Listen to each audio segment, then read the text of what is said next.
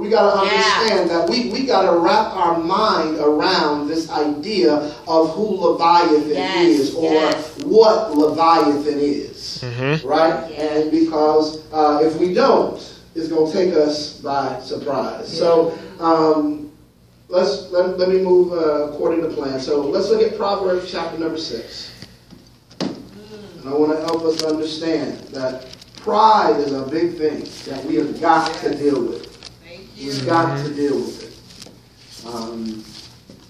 Because if we don't, it is going to hit us, and it's going to hit us hard.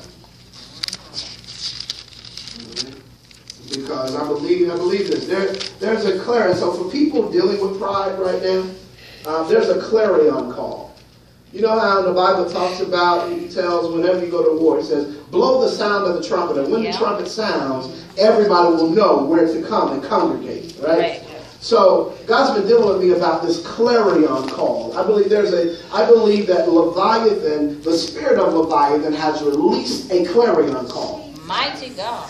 And so I've been talking to some other apostles across the country about this thought process, that there's a clarion call of pride. And the trumpet is sounding. Watch this. And those who deal with issues of pride, those who deal, so get this, the homosexual spirit, beyond that, beyond the sex with a man, sex with a woman, it's rooted in pride.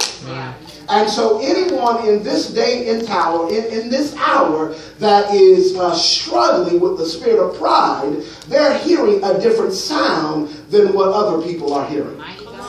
And because they're hearing that sound, they are now beginning to get this in your mind. Can you imagine that somebody on your left or on your right will eventually hear the sound and get up and walk out the church?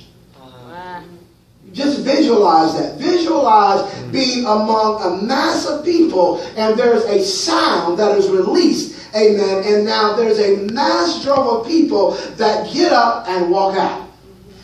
That's what the great apostasy is. Right. And so in the earth right now, there is a clarion call. And what the spirit of Leviathan is banking on is that those that do not really belong to God, those that will not deal with the spirit of pride, will now hear the sound of Leviathan, which is really the sound of Satan. There's a clarion call, and so it will now pull them.